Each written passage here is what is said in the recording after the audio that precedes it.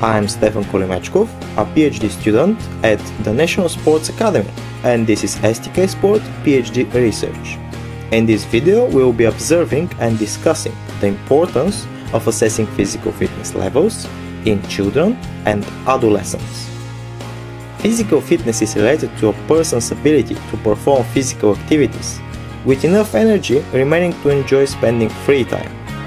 Health-related physical fitness refers to those components of fitness that bear a relationship upon our health, such as cardiorespiratory fitness, musculoskeletal fitness, motor fitness, and body composition. Physical fitness has been considered a powerful indicator of health both in childhood and in adulthood. A low physical fitness level during childhood and adolescence is associated with important health-related outcomes, such as the increased future risk of obesity and cardiovascular diseases, impaired skeletal health, reduced quality of life, and poor mental health.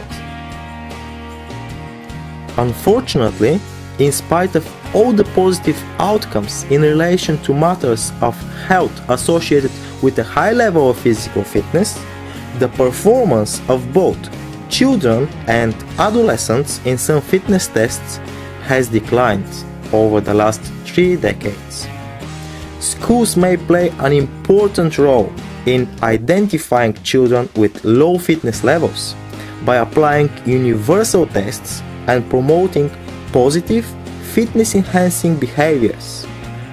The fact that a child has achieved low results which do not meet the minimum health criteria will probably not leave any parents, teachers, and society indifferent, especially when it is well known that there are ways to increase fitness levels and improve health.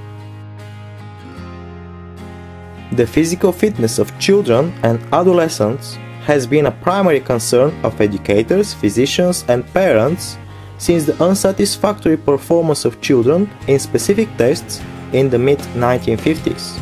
Since that time, numerous test batteries have been developed and applied in local, state, and national surveys, all with the intention of determining levels of fitness in comparison to previous or contemporary populations of both children and adolescents. There are at least 16 different test batteries which are currently in use worldwide, most of which were both developed in and for the United States.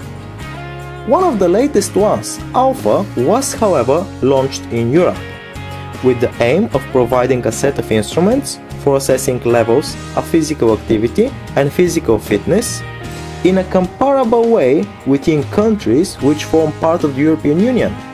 Based solely on sound scientific evidence, many longitudinal and transversal studies, the AlphaFit test seems to be the ideal test battery. It consists of valid, reliable, manageable, and secure field tests, which can be used to monitor public health. This is the extended Alpha Health-related fitness test battery. To determine a child's body composition, weight, height, waist circumference, as well as 2 skin folds, triceps and subscapular, are measured. The hand grip strength and standing long jump tests are used to assess musculoskeletal fitness. Motor fitness is assessed by the 4x10 meters shuttle run test, and cardiorespiratory fitness is assessed by the 20 meters shuttle run test. Many schools are now implementing the Alpha Health-related physical fitness test battery in their strategies.